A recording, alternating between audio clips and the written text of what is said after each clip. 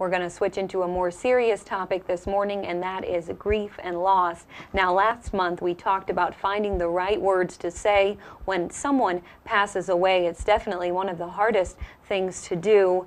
This morning, joining me is professional counselor Elisa Bishop-Becker. She has some advice for us on what we should say and what we shouldn't say when a loved one has someone pass away. Elisa, thank you so much for being back with me this morning. Thanks for having me back. All right, Elisa, now last month when you were on, I remember that one of the things you really focused on was that when a loved one, a friend or family, has someone pass away, what we really need to do is be there to listen for the person. I think so often we'll just try and talk, and say something that's going to fix the situation. Exactly. But they don't need that. No, and you can't fix it for them. I mean, we're care if we care and we love the person, we want to help. And one of the ways we think of helping is by being comforting, trying to say things that will take the pain away. But we can't take the person's pain away. It's especially in the beginning. What we can do, again, is listen, be patient. The grieving person wants to tell the story about how the death happened over and over and over again, because that grounds them. That they're trying to come to terms with a reality that is so different from what it was, that it seems so strange and bizarre to them that they have to keep repeating it over and over again. So sometimes we have to be very patient and listen to them tell that story over and over again, and not think, yeah, I've heard this already. Because it's part of their healing process. And so when they start telling the story again, you know, you can just nod your head, just be there, put your hand in theirs, or if they are comfortable with that.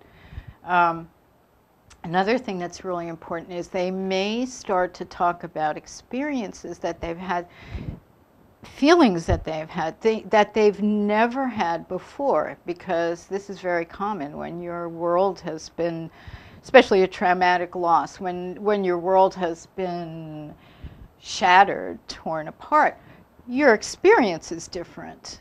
You may be seeing things, hearing things, paying attention to things that you never have before. Things are different, and people often report having spiritual experiences that are very meaningful for them, that can be very meaningful for them, like dreams of their loved one, their deceased loved one. Sometimes even seeing them, often in a crowd, people will report, you know, oh, I thought I saw that, or they'll see things like butterflies and they'll think that's the spirit of my loved one, or they'll interpret things, or they'll see a dime and they'll see it as a gift. It's very important to let them talk about those things, but not just to let them talk about those things, but to validate their experience, which doesn't mean necessarily agree with it if you think that those kinds of things are not possible, but just say, tell me more. Something as simple as that. Show that you're interested in what they're going through, because they're feeling sort of like things are very unfamiliar and unstable, and they need that grounding. They need to talk about their experiences. They need to trust their experiences, because if they're going to heal, then they need to believe that what they're experiencing is real, and you can help them do that. I'm sure that they have a lot of confusion at the moment. So you're right. They just need someone to be able to be there and say, okay, I understand what you're saying, And like you said, tell me more. Tell me more. Just something as simple as that can sound to the grieving person like, oh, I'm sort of feeling like my world is crazy and upside down. This person is by saying tell me more, is saying to me, I don't think you're crazy. Mm-hmm. This is really interesting. Mm-hmm. Mm-hmm. Keep talking about it. Mm-hmm. Keep expressing it. And so that can be a big part of the healing process, that kind of validation. And if you care about someone, you're going to have to maybe, they're out there in the middle of the stream, you're going to have to wade a little bit, put a toe in there with them just to show them, not to say, yeah, a lot of people think that validation means agreement and say, oh yeah, you're right. This is not about being right. This is about caring and acknowledging to the person that, yes, I understand. This is your experience. Elisa, another thing that you talked about last time was that we shouldn't say to our grieving friend or family, call me if you need anything. And I want to talk with you about that again, because that's a mistake that I've made. I've told people that, I love or care about, please call me if you need anything. But you're saying... And they haven't, have they? No, they haven't called. And you're saying don't say that.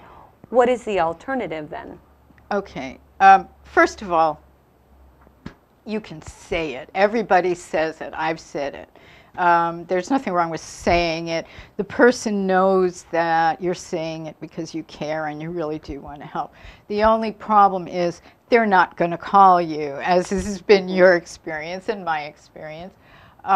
They're just not going to do it. So what you need to do is take the initiative yourself. So think, what does this person need? Do they have young children? Do that need to be babysat for or taken to school? Are they just totally don't have enough energy to do things like clean their house or cook meals? Is the grass in their yard, if they have one, starting to look like a jungle? A jungle, or a lot of these things are visible. Mm-hmm. Do they have a car that needs an oil change or needs to be filled up with gas, or a scooter or whatever? So, of course, it's a lot easier if you live near the person. So think of those, what you can do, and then just do it, or ask the person if you can do it for them. Or if you're not near the person, it's more difficult. So they're not going to call you just to talk, but you can call them and say, how are you doing? That's really usually all you would have to say, and the person will take it from there. Right. So. Yeah. One more really important thing is to keep the anniversaries in mind. Keep the date, put the date on your calendar that the person died. So then, then the next year you can maybe send a note or a phone call saying, I'm thinking of you, because those dates are always really hard. Okay, so it sounds like always follow up after the death as well, because it's, they'll have a lot of people supporting them right after it happens, but they need the support a couple months. And Elisa, you talk about all of this also in your book, The Grief and Loss Spiral. So if anybody wants to pick up a copy, they can do that on Amazon. Loss and Growth, The Grief Spiral. They can do that on Amazon. Thank you so much for being back on this morning and talking about this tough subject. It definitely is. And there's so much more to talk about. All right, well, you'll be back on next month. Okay, great. I'm going to take a quick break right now. I'll be right back after these messages. Stay with me.